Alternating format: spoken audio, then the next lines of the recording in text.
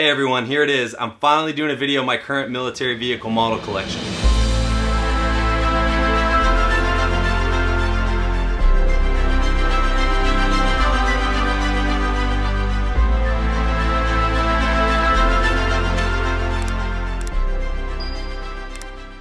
And right now we're in my garage because it's the only place I could fit all these.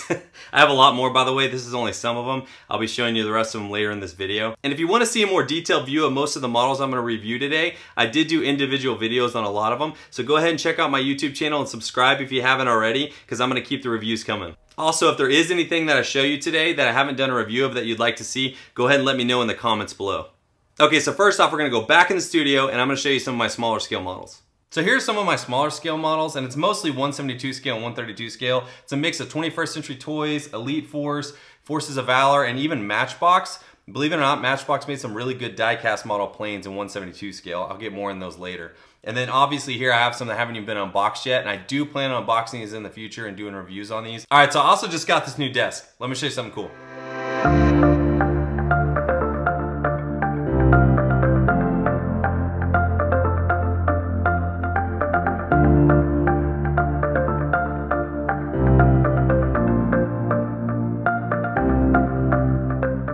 Which brings me to the sponsor of this video, FlexiSpot.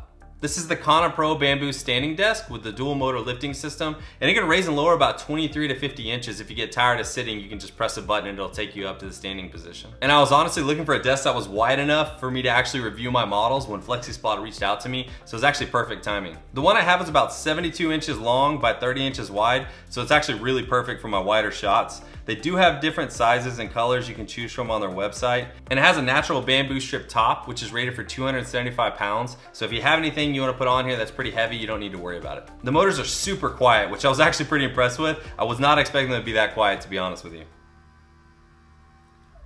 I have had this table for a bit and I've been able to play around with it and I'm super impressed. I love the option to be able to extend it and lower it. Like right now, I can get to the exact position I want it.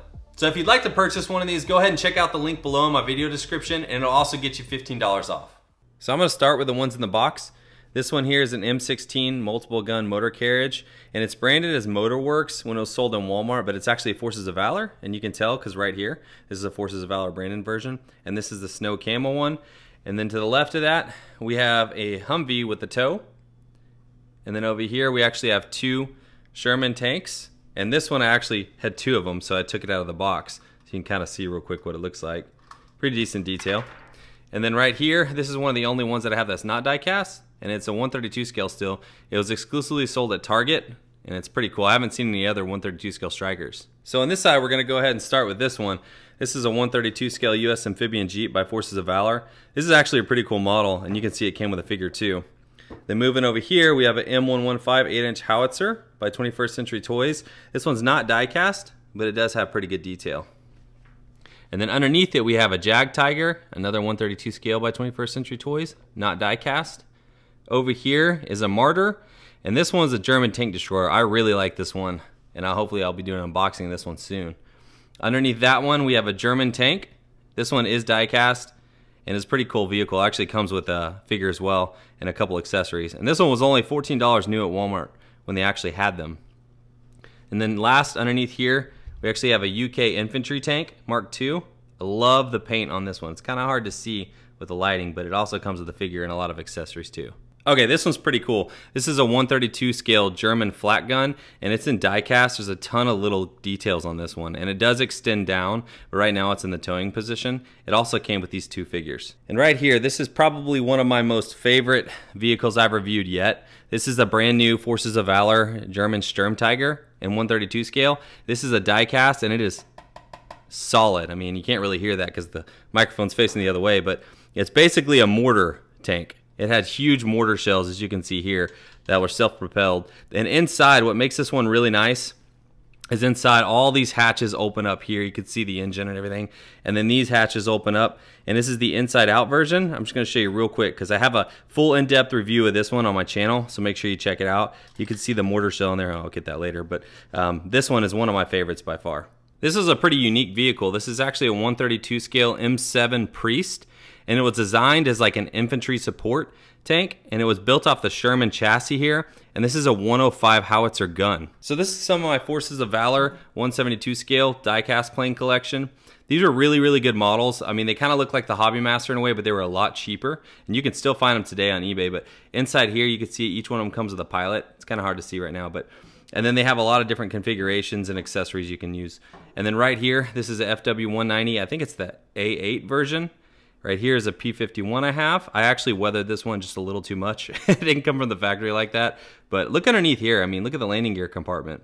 Ton of detail. And you can actually see the engine in some of these. I'll show you that in a second.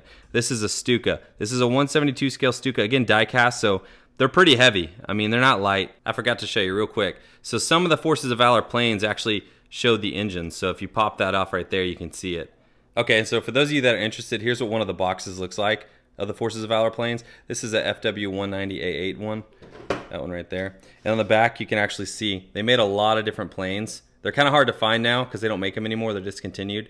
I definitely want to get that B25, so hopefully soon I'll get that one and be able to review it. So this is another one of my favorites. This is a 132 scale Dauntless by Elite Force or BBI, and I love the paint job. I mean, for a 132 scale, they did a really good job. And it's a dive bomber in World War II, and you can see they've included the big bomb in the middle. And this is just a lot of details went into this. Even the pilot, you can see here, he's detailed really well in the cockpit. And I'll probably do a better view of this one later, a review in the future. This one I got came from eBay. It didn't come with the rear gunner, the original rear gunner, or the gun, so I'm pretty sure that's a German gun. And this is probably an American tank driver. But anyways, I glued it in there and it looks pretty good. And this is a 172 scale die-cast F-16 by Hobby Master. I just did a review on this one, so I'll be posting it soon, so be looking out for that in the future. But it is solid. I mean, it came with a ton of accessories and bombs and loadouts, so we'll be getting to that one soon. This is another cool model by Forces of Valor. This is one of their brand new ones. It's a 148 scale Chinook, and it's die-cast in plastic. I really like it as well, of course. I did do another video. I just haven't posted it either, so be looking for that one soon. So 21st Century Toys not only did 118 scale, but they did a lot of 132 scale. I just have one of them here, but this is the actual ME-109 or BF-109. And it's a really cool model, and it did come with a pilot, and the canopy can open too. Okay, so this is a really cool collection I have. It's actually the Matchbox 172 scale die-cast plane collection. They made a lot of World War II planes. And this right here is only half of them. I think they made a lot more. And I'll show you a box here just for those that are interested. I accidentally came across these. I didn't even know they made them. But on the back you can see some of the other models they made.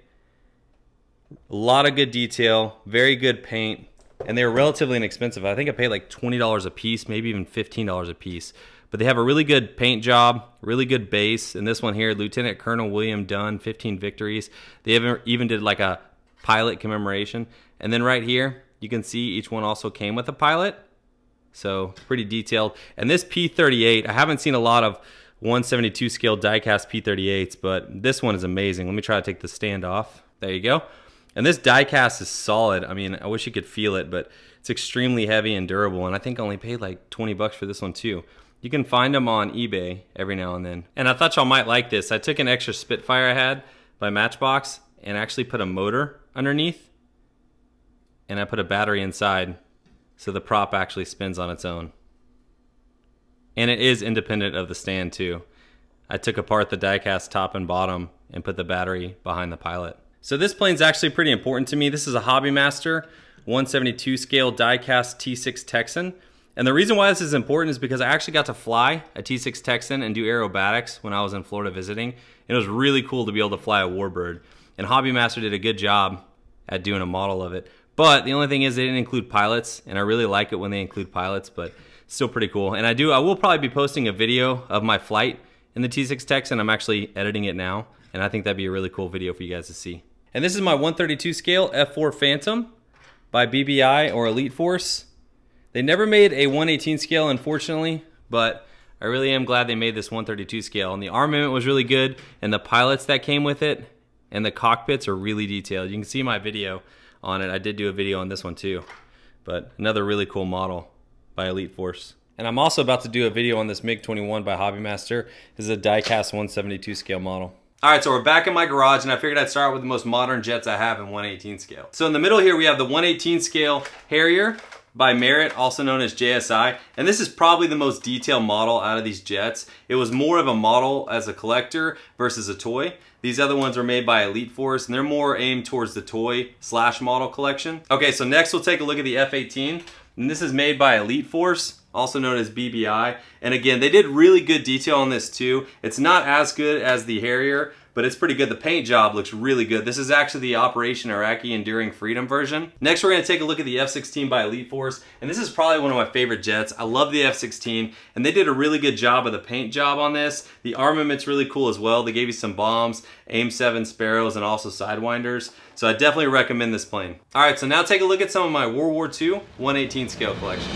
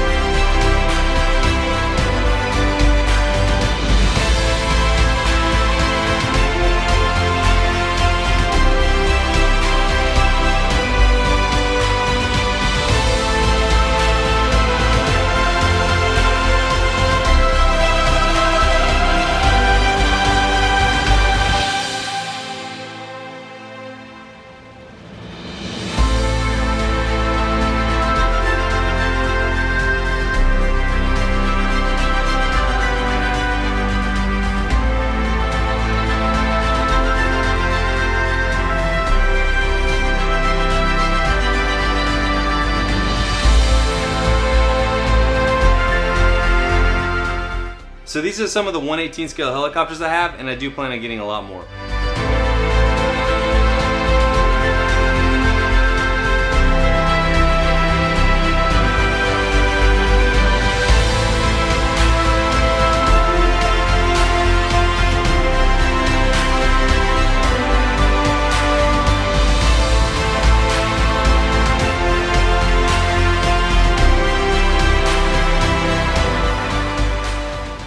So I wanted to take a quick second and show you guys something really cool. These are 1/6 scale tanks by 21st Century Toys, and they do actually roll, and they sound like tanks when you roll them. 21st Century Toys did make a lot of 1/6 scale vehicles, so if you guys want to see some more reviews of these in the future, go ahead and shoot me a message in the comments below.